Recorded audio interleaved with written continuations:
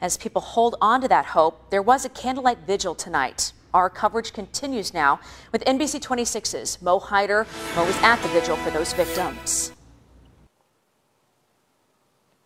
Yeah, Cassandra, that candlelight vigil just wrapped up here a couple of hours ago. You can see a lot of people still are working with this difficulty, but they're uniting through their faith. Heard this big boom. A quiet community woken up by a nightmare.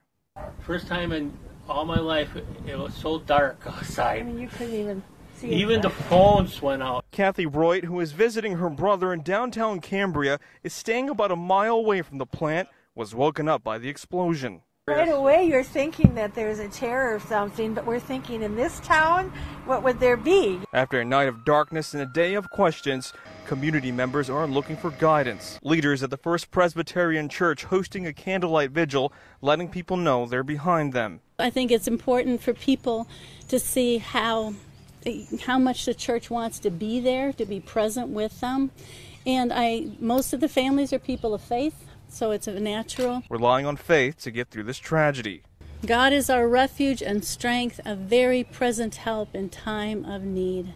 Therefore we will not fear, even though the mountains shake and the earth falls.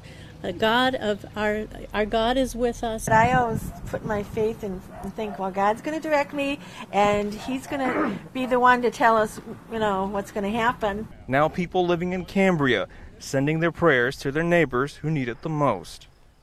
Now, many relatives of the workers that were injured in the explosion are staying here today. The Red Cross is assisting them. They'll be back here at 9 o'clock in the morning. The church has told me they still need donations, and you can donate them at the village office right here in downtown Cambria. Workers from the church will be here all weekend. Reporting live from downtown Cambria, Mo Hyder, NBC 26. Thanks, Mo. Governor Walker says his thoughts and prayers are with the victims, their families, and the entire village of Cambria. We're going to fly by